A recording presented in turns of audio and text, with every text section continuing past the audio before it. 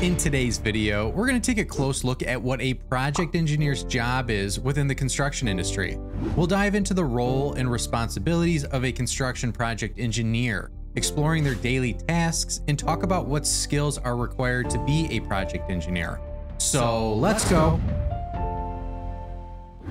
All right, so aside from getting an internship within the construction industry, the PE or project engineer job position is going to be the first step along the construction project management career path.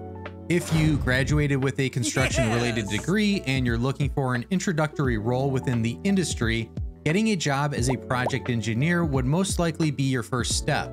Now, I say most likely because of a few factors. Construction companies aren't all the same, and job titles mean different things at different companies.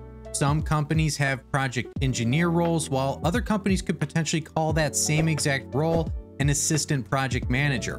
Or some companies could have project engineer level 1, project engineer level 2, and PE 3, job titles which would later transition into an assistant project manager role. Some companies might not even have the project engineering job title. You might work as an assistant project manager and then become a project manager after that. It all depends, and the point is that the project engineer role, or the concept of this role, is the first step towards becoming a project manager within the construction industry. So what are the responsibilities of a project engineer? So number one is submittals and managing submittals. PEs assist in creating the submittal log, reviewing, approving, and distributing submittals throughout their entire workflow. A project manager should be involved in reviewing some of the more complex submittals, as a new PE might not know what to look for. Number two, material procurement. So PEs should be partly or fully responsible for following up and assisting to track procurement items on a construction project. Now, a PM should be verifying the information and back-checking it against the overall schedule, but the PEs can do a lot of the legwork to ensure that information is up to date based on what's being reported for lead times from the subcontractors. Number three, RFIs. So PE should understand how to properly write RFIs with enough supporting backup information to get a clear answer. I see too many RFIs that are written without clear direction, without supporting backup. So this should be one of the main focuses as a PE starting out within the industry. Number four, bid package procurement. So what I mean by this is most often assisting the project manager during pre-construction and the buyout phase. This could be writing scope packages, making up follow-up calls to track down proposals, to actually scoping contractors on less complex trade packages. If you've been a PE for a while, you'll eventually manage multiple trade packages under the overall project from start to finish, and which will prepare yourself for the overall PM role. Number five, change management. So as a PE, you might be tasked or partly tasked with the assistance of the project manager to compile change orders during construction. So oftentimes a construction bulletin will be released updating design, which could deduct scope or add scope, which has an associated cost and potentially a schedule attached to it. So as a young PE, your job would be to track down these change orders to compile the information along with the supporting backup alongside your project manager so that you can present this to the owner. Number six, document control.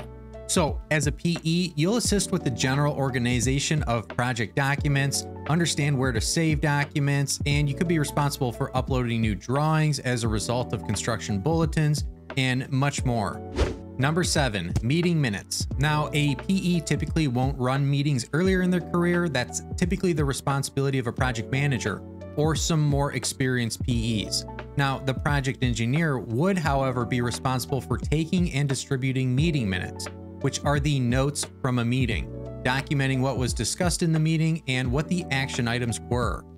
And finally, number eight, contracts. Now, a PE typically won't have the experience to write owner contracts or even larger and more complex subcontracts, but a PE might be expected to write some smaller subcontracts, and a PE should be able to read those contracts and understand the language and the responsibility provided by those contracts.